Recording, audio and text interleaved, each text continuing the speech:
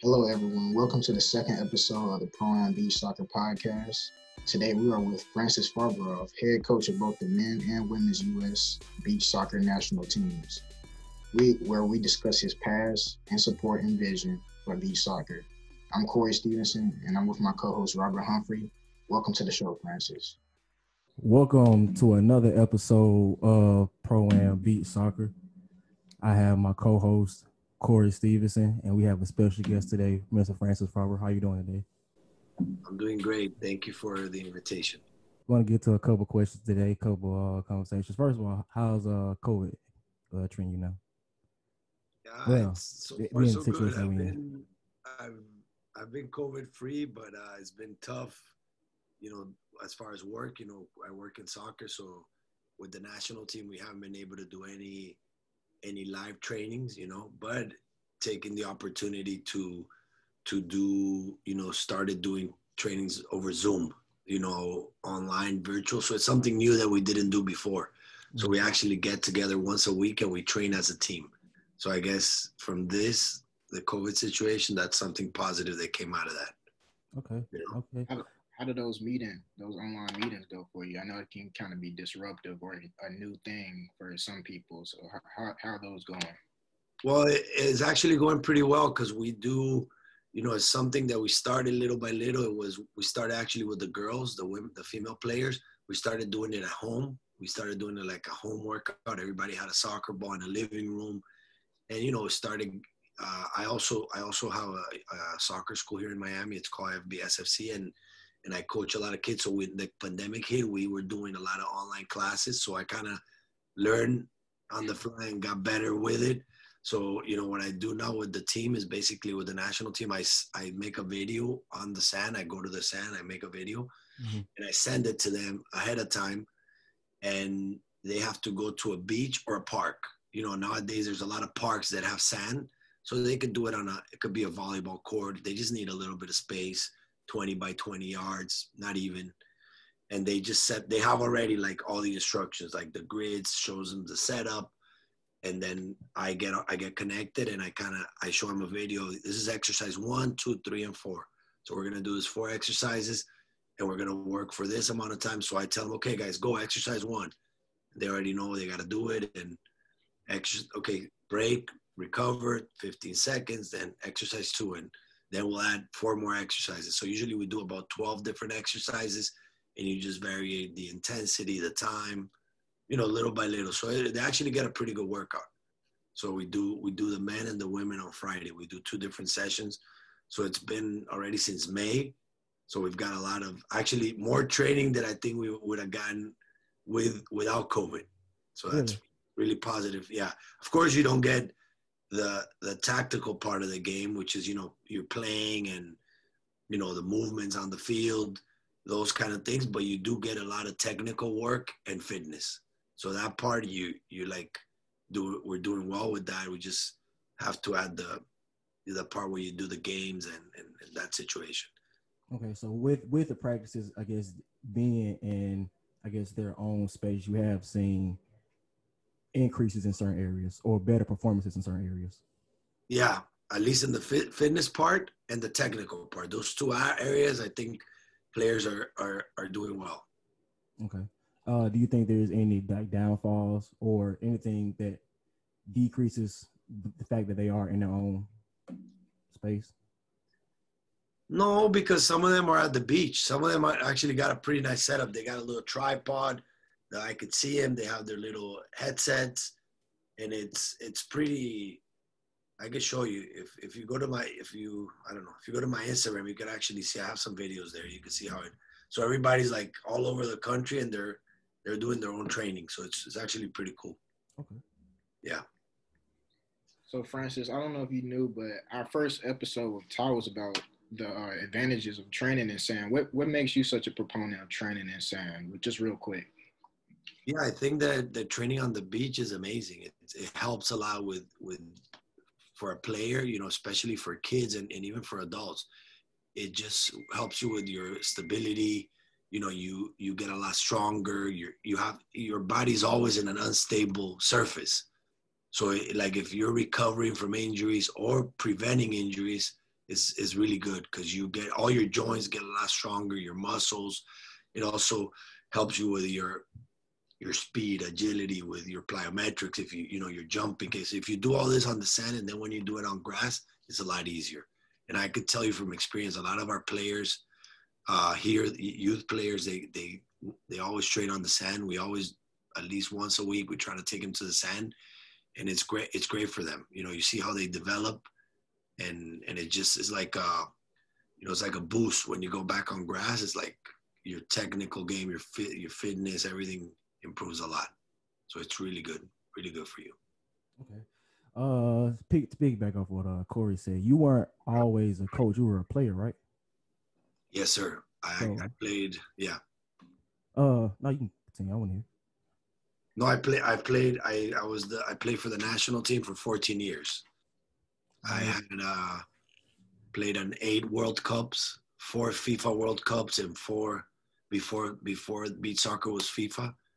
And I played a lot of tournaments, so it was amazing. It was a great experience. I played in a lot of clubs. I played for Seattle Sounders beach soccer. I played for Corinthians in Brazil. So a lot of good experiences playing beach soccer. So what would you say be one of your greatest memories of playing for the team?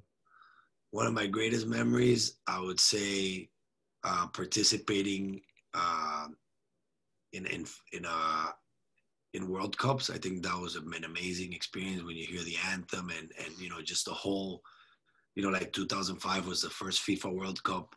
So you were under the FIFA umbrella, just everything was on the FIFA website. It was on a lot of TV and scoring a goal. I scored a goal against Japan. That was a great memory. So that was probably that. I remember also 2007 when we won the qualifiers. There was a qualifier that it was in Mexico, and it was the South American teams and the North American teams playing together. And we actually beat Uruguay in the final. So we were the champs of that. That was a great experience as well. There's so many. 2013, after I was almost done playing and I kind of made a comeback, I came back and I made it again to the World Cup. That was a pretty cool experience. Just a lot of memories. Francis, what made you come back, if I could ask that? In 2013? Yeah, what made you come back? Just because I love playing. I love playing. It was a new coach had come into the team. And at the time, before him, I was a starter. I was a captain. He came in. I wasn't the captain anymore. I wasn't a starter. So, it was hard. It was hard for me as a player. But that's what I think sports is about. It's about dealing with adversity. And I kept fighting. I kept improving. It made me a better player.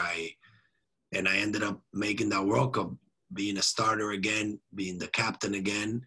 And later on, that coach is the one that gave me the opportunity to be an assistant coach with the national team. It was the coach at the time, Eddie Soto. So I think those are things that make you better. Sometimes we as a player or even kids, they get adversity, coach comes in, put you on the bench, you're not getting as much playing time. But instead of you should take that situation as a challenge and to make you a better player. You should, okay, what can I do better? Your approach should be, how can I improve? How can I become a starter again? And that's what I did. It was, at first, it was hard, but that's what I did. And that's what made me come back and play another World Cup in 2013. Also, did the younger players on that 2013 team look up to you as somebody who had a veteran who had been there before? Yeah, I believe so, because I was always, I always had a very work ethic, train hard, commitment, not miss any practices, always be there.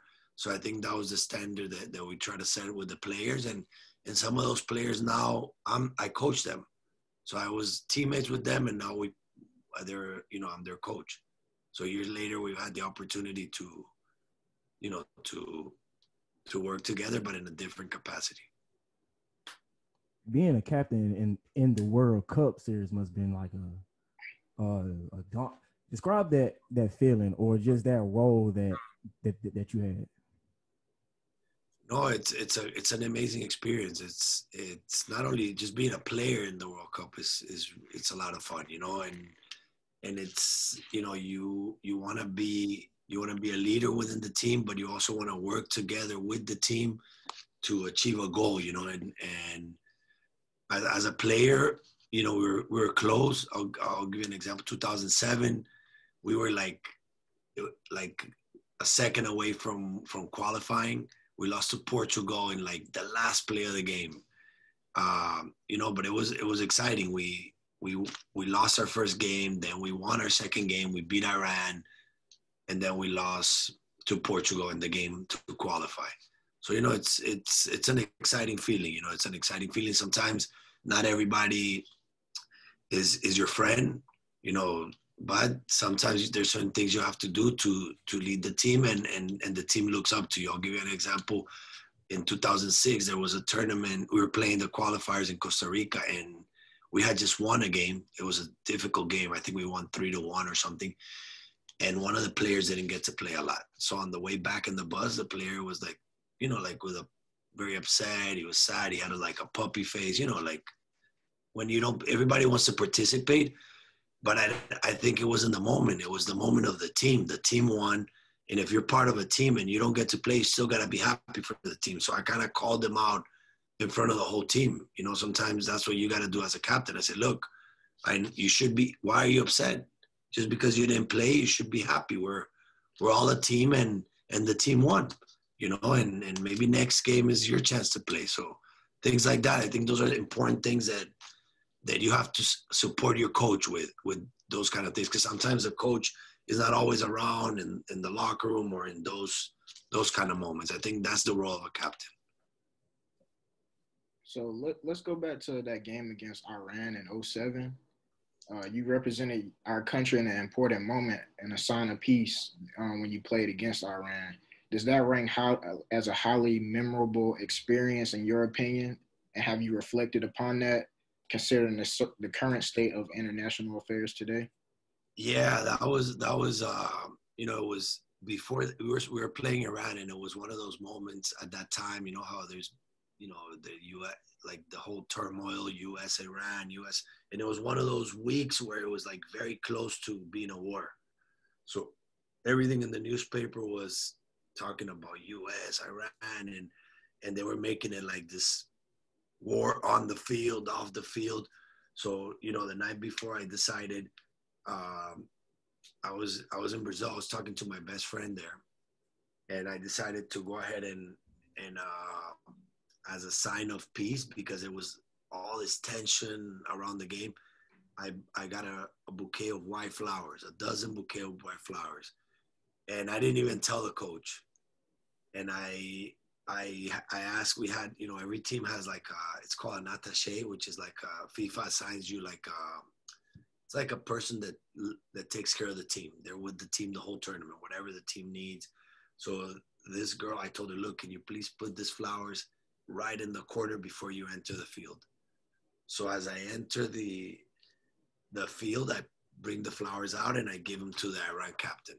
And I think it was a great gesture because it kind of like broke that ice between us and them.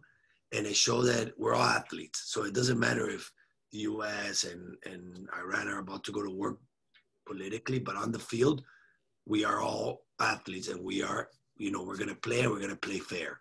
So that's what happened. And then the game ended. We won 7-6. It was an amazing game. And actually, it was in the major Brazilian newspaper, in the Op-Ed, they had a story about that, because we were, after the game, one of our players, I think it was Zach and Jevin, they went to pick up the Iranian keeper because he was on the floor crying like this. So there's a picture, and the editorial is talking about how politics should look more into sports, and how they should take a page on sports. That it's and after the game in the hotel, all the Iranian players came to us.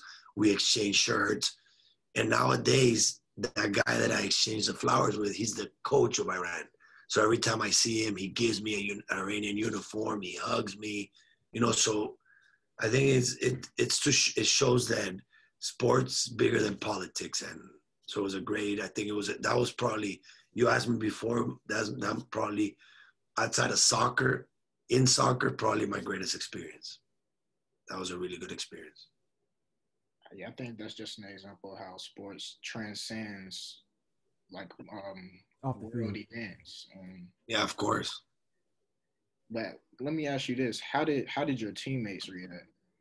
Obviously, your two teammates after the game went to go pick up, so they responded well. And then let me ask you, how did the opposing players react to that? Uh, my coach was a little surprised because I didn't give him a heads up. So he was like, he thought I should have given him a heads up. And I really, it was, the moment was so crazy. The stadium was full. I think Brazil was playing the next game. It was like such a crazy environment. I think it softened the Iranian players, to be honest with you. Just the gesture of the white roses, it really softened them a little bit.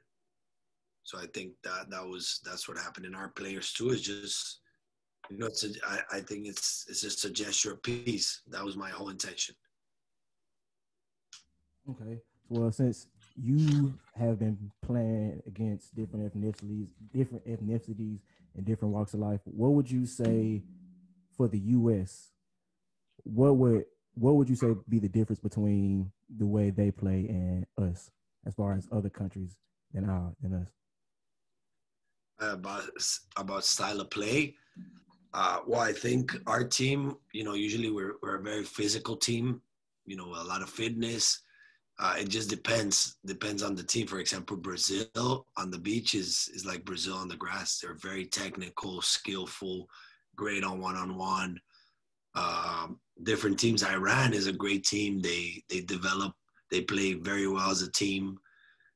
Russia is actually one of the top teams in beach soccer in the world, and they're teams that train a lot. So I think this is what our goal is. Our goal is for us to be able to emulate some characteristics from those teams, get better technically. But I think our fitness is a thing that is really good for one of our biggest qualities. Our players can be very fit, very athletic. But then we have to combine all those other factors, the tactical part of the game. It's a game where you play 5 against 5. So if one or two players get lost in what you're trying to do, you're in a very big numerical disadvantage. If also the technical aspect is really important. If you're able to hold on to the ball, dribble, you beat one guy, then you're in a numerical advantage. So those little things, those are things that we as a team need to pick up from other cultures and improve. So you would say our technical skills will be somewhere where we need to grow in. Yeah, we have very technical guys. We have some of our players have great skills, but I think it's always an area where you can improve. I think that's the key, because if you can pass well, if you can control well, if you can shoot well, I think that gives you an advantage over other teams. So you just got to sharpen those skills. I think that's the key for us as a team. Okay. Being that you were a player, and then not only were you a player, you were a captain of a team, and then transition to a coach of a national team. What do you plan to do differently than your predecessors in regards to the growth of the sport? In regards to what, I'm sorry? The sport, the actual beach soccer sport. What would you plan to do differently than those before you? Well, I think I want to continue and with their professionalism, their dedication to the program, set a high standard for the national team. All those things I want to continue.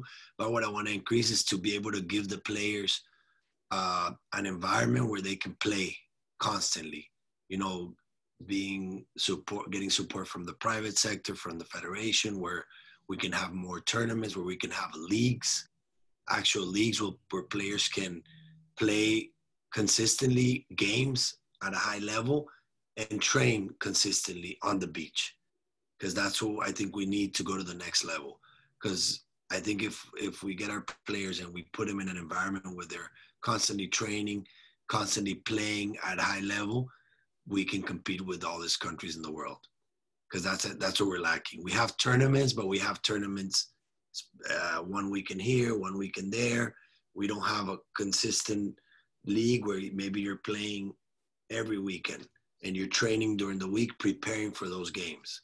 You know, I think that's what we're missing, because that will really take, you know, other things that we're trying to do differently. We're trying to create with the federation coaching courses, so coaches that want to get into beach soccer can do a coaching course to become a beach soccer coach. I think that's another area that's important. And going all over the country looking for talented players. That's what I'm doing right now. Unfortunately, right now I gotta stay put because of COVID. But as soon as I'm allowed to travel, my goal is to go to different places and really look for talent. Look for talented players that can help our national team in the men and the women's side. So what do you look for in your players when you scout? I'm looking for players that are athletic, agility, size. I think size in the sport is important, but it's not always. But kind of like in basketball, that's where a lot of teams win.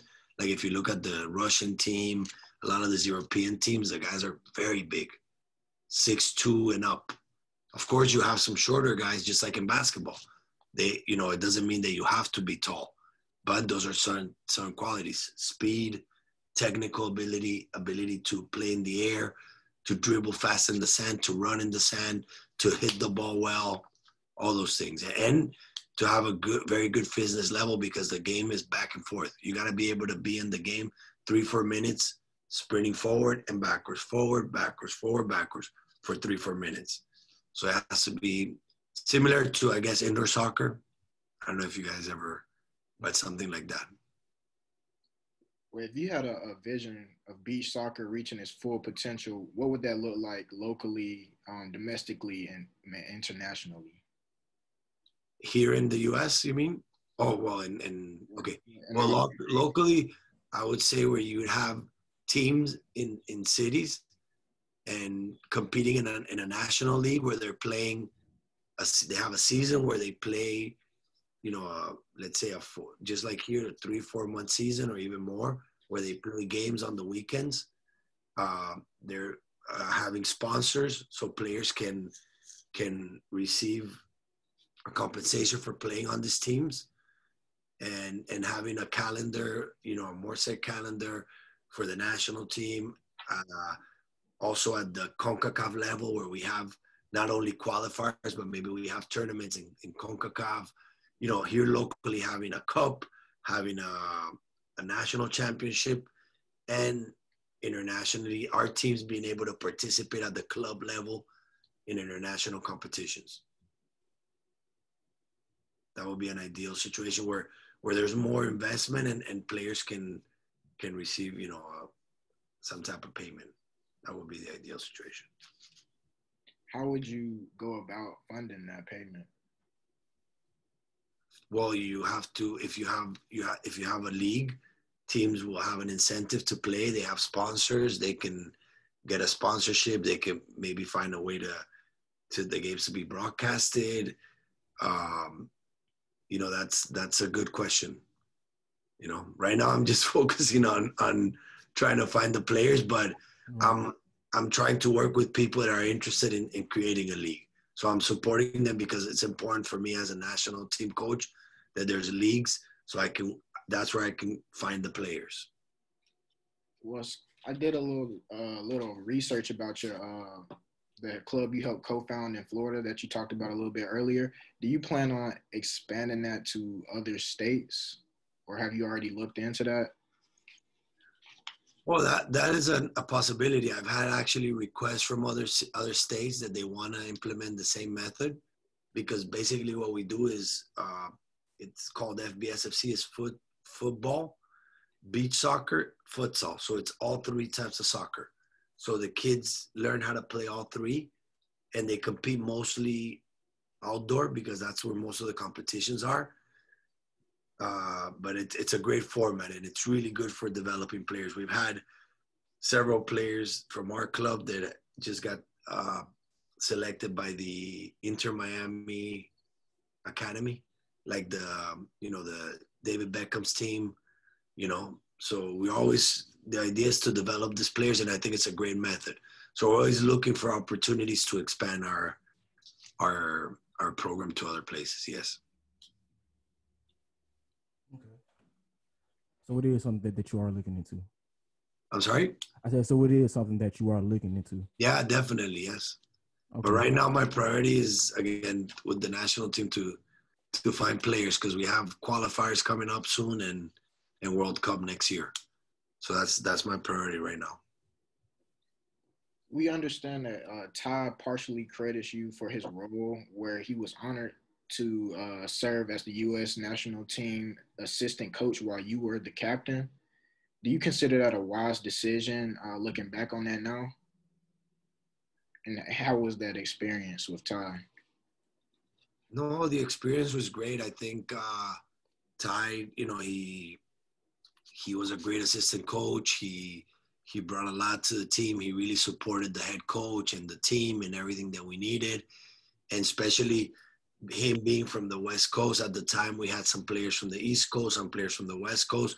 So I think that kind of helped with the whole with the whole process. I think he did a great job. I think he was a great assistant coach. Do you think that you being the captain aided your role of being a coach? I think it did. It did, but not always. It's not always a winning formula. I know a lot of captains that are not good coaches, but I think I was not only a captain, I was always someone in the field that was always trying to read the game and understand the game, always helping the coaches, whatever I saw in the field that could help them to prepare the team better. So I think it did help me. It did help me because I always, I didn't shy away from the moment, from speaking, from being a leader, from saying what I thought. So I think it did help me.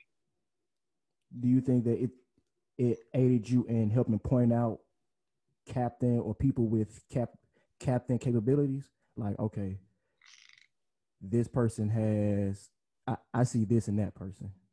Do you see that? In players? Yeah. Oh yeah, definitely. I think that the captain is an extension of the coach. He's not just a player, it's someone that it's the coach's voice on the field and off the field. And when the players are just the players, I think the captain has to help the coach create the culture on the locker room and hold the players accountable. If players are not doing what they're supposed to, I think that's the captain's role as well. So yeah, definitely. So yeah, I also did some research, and I understand that last year that you were at the beach soccer national championship. I guess this isn't like the first time you were in that type of environment. Can you explain, the feeling of it? Yeah, I think it was a great. Actually, I actually was there to look for players, and ended up that one of the teams invited me to play, and I played a little bit, and it was fun. It was fun. I think it was a great setup. The setup was top notch. The fact that the games were broadcasted on TV or streamed, the level was good. I think we need more of those. We need more of those national championships. We need again, like I said, we need a league. Not just 1 week in a year. We need 30 weekends a year where we play. That's my opinion. Do you think it's an event that top beach soccer teams should attend? The championship? Oh, definitely. I think they have to be there. I know not all in the women's side. A lot of the women were in the tournament. The men, not all the players were. Just a few of them. But I think it's key. I think if you want to play for the national team, I think you need to support all the tournaments that are not locally, nationally. You need to support those tournaments. You as a player for the growth of the sport. I think the players need to be ambassadors in their zone. So wherever they live, if you live, for example, an example, the tournament was in San Diego. If you live in San Diego, and you are from San Diego, or there's a small tournament in San Diego, I think you as a player need to go and support that tournament, share your knowledge with younger players that want to get involved, because it's a new sport. I think there's a lot of grassroots that needs to be done. And if me as a coach, our players, they need to plant those seeds for the future. So I think we all got to invest a little bit, and that's how, because then more people will find out. And if you go to that tournament and you get in touch with 100 people, those 100 people are going to be 100 people that will support us when we go to the World Cup. You just got to look at the big picture and get more people involved in beach soccer. So being in the World Cup and being in championships, does the feeling, I guess, I don't want to say ever get old, but is it like I've been here before? It's just I'm here, or how does that feeling feel the more that you are there? No, I think it doesn't get old. Every time you compete, you get butterflies and you get excited. Even as a coach, I think it's the same. It's a different role, but it's because it's a lot more mental coaching. But you have to be always thinking, reading the game, psychological aspect of the game. But preparation, you have to do a lot of preparation before the game, before the practices. But it's still competing. I love competition, so it's always get those butterflies. Doesn't matter if it's a small tournament, you always get excited about it and get up for the competition. Going along with that, how do you see the responsibility of coaching both the men and women's team? Do you find yourself under a lot of stress? Could you explain that to me? Yeah, I think it's well, I started with the women first, and I was an assistant with the guys.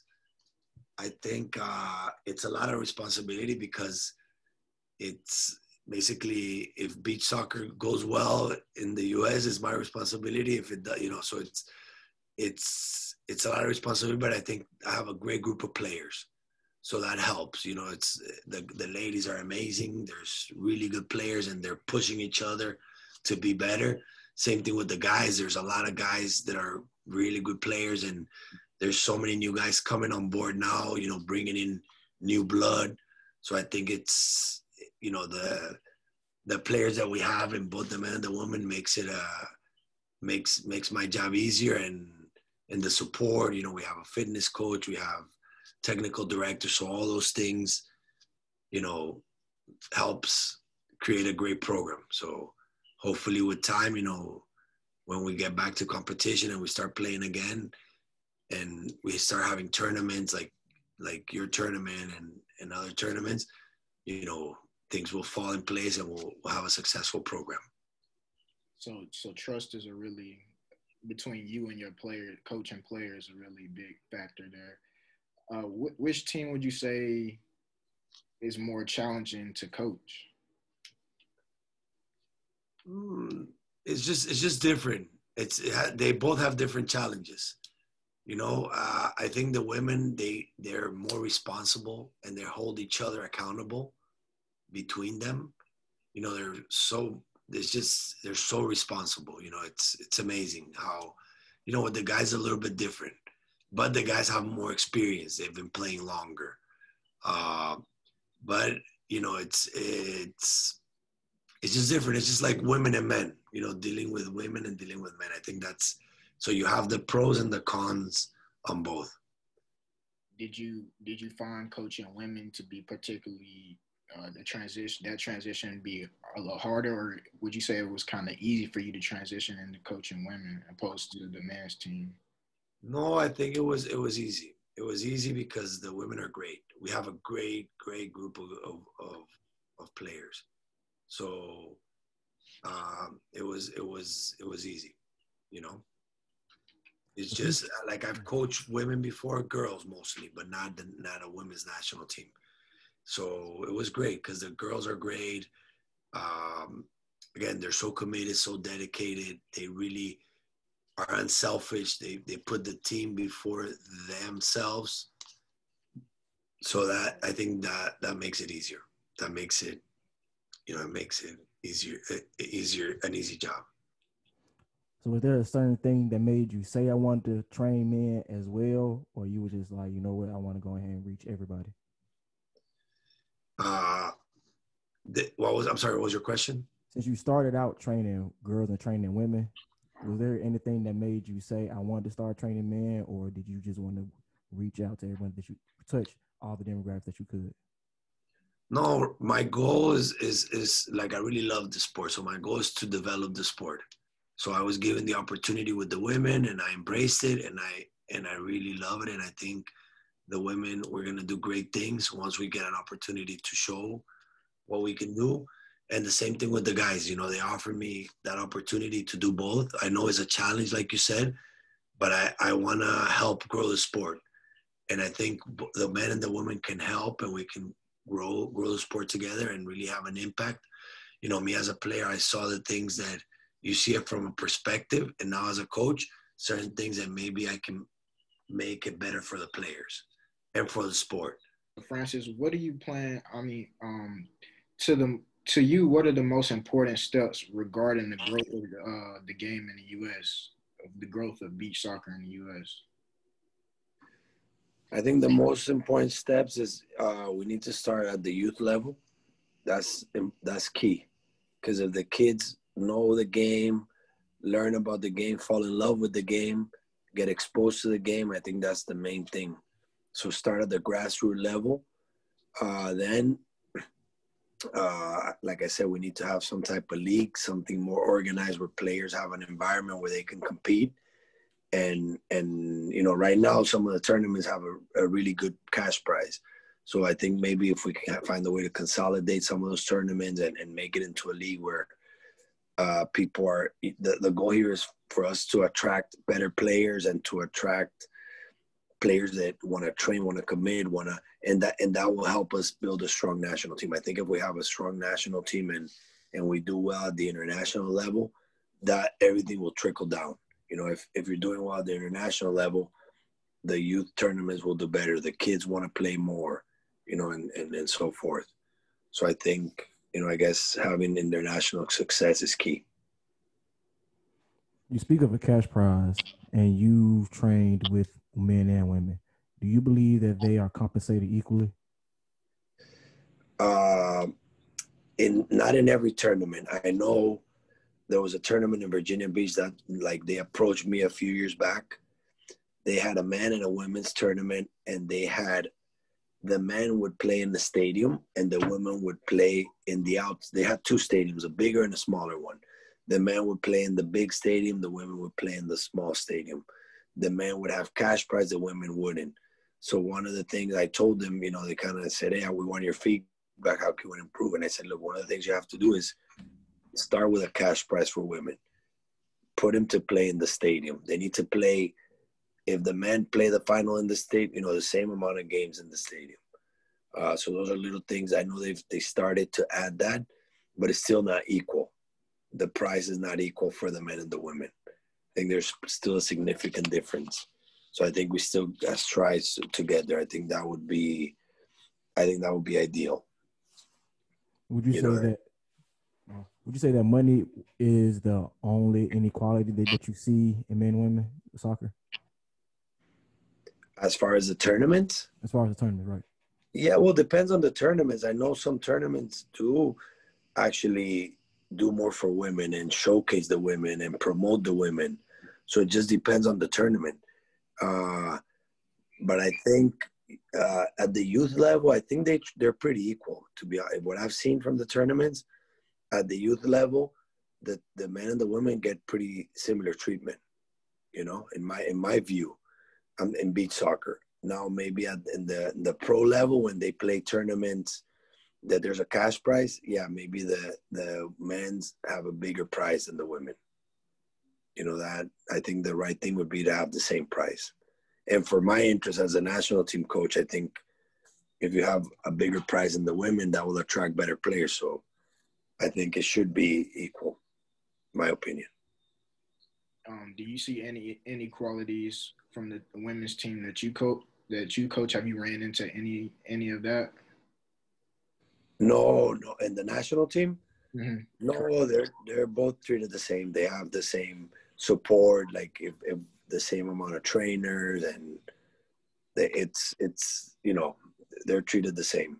It's just a matter of the women's that hopefully that there's more international competition, so we can get more competition. But we have the same we have the same coach, so I put the same amount of effort into both teams. So from my perspective, this is the same type of treatment. And whatever they get as a per diem, when we have camps, when we travel, is the same as well. At this level, at least in beach soccer, is the same. Okay. So, Francis, I think that's all the questions we have for you today. Thank you for taking your time to answer and come on our podcast and answer these questions. It was really insightful, and we hope that you do achieve your goal of spreading or furthering beach soccer throughout the U.S. Perfect. Well, thank you, guys. Thank you for the opportunity. Thank you for promoting the sport, and let me know if I can help you guys in any ways. Okay? Okay, thank you. You got it, guys. Thank you. Good luck. Bye-bye. Have a great day. Bye. Francis, we would like to say thank you for taking your time out of your very busy schedule to come on the show. And a very big shout out to our listeners for tuning in.